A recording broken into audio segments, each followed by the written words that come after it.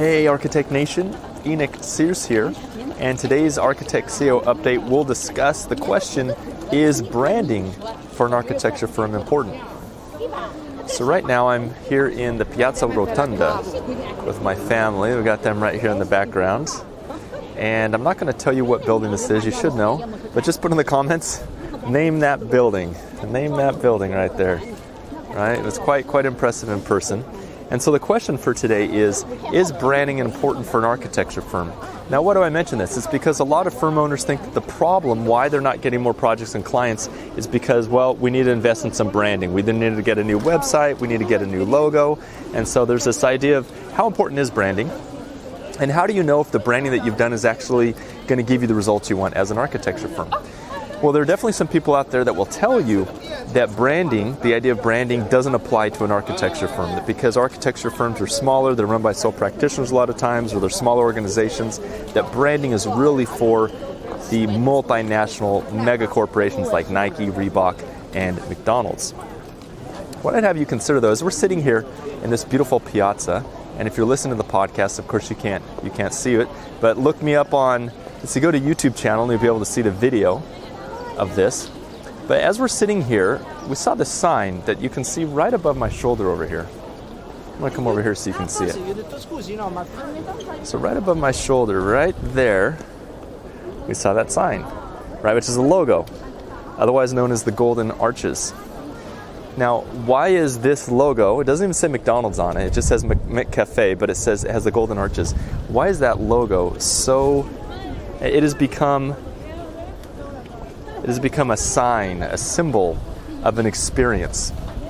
Because McDonald's, whether you like them or whether you hate them, they've invested in an experience not only of branding, of their logo, their marketing, their commercials, everything that goes around their promotional activities, also to the experience that you go when you walk in the store, the way your food's prepared. I mean, everything that goes into that is what constitutes a brand.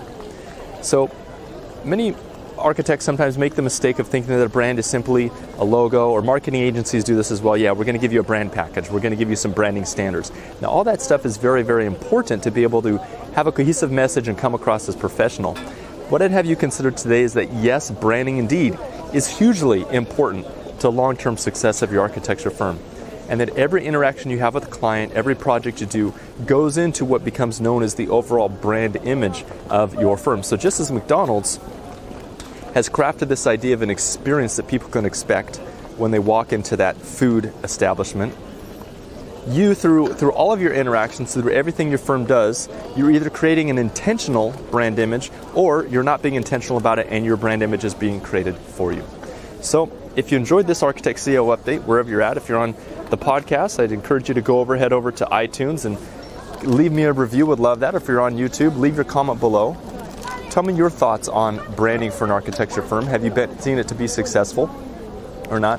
What I would tell you is that, just to add to that, is that branding is a long-term play for an architecture firm. If you need clients today, it's not going to do you much good, but it's really for thinking about things in a long-term perspective as opposed to thinking about things for today. And the firms that want to build value in their firm, they want to build legacy, they want to build recognition and visibility in the marketplace, branding is something that you absolutely have to get right. And it goes down to not only what your images are like, what your logo's like, but also the way you talk about your firm, the way you present your value, the way you educate your marketplace. If you'd like to find more about how to build a firm that can help you get more satisfaction, unleash your creative edge, and be able to be highly compensated as well, I encourage you to go to dreampracticewebinar.com.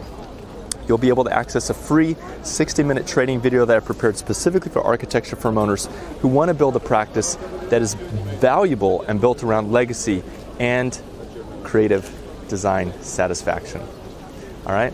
So with that, I think we're going to head on over. We're actually going to go to the McDonald's because the kids need to use the potty and Daddy actually needs to use the potty as well.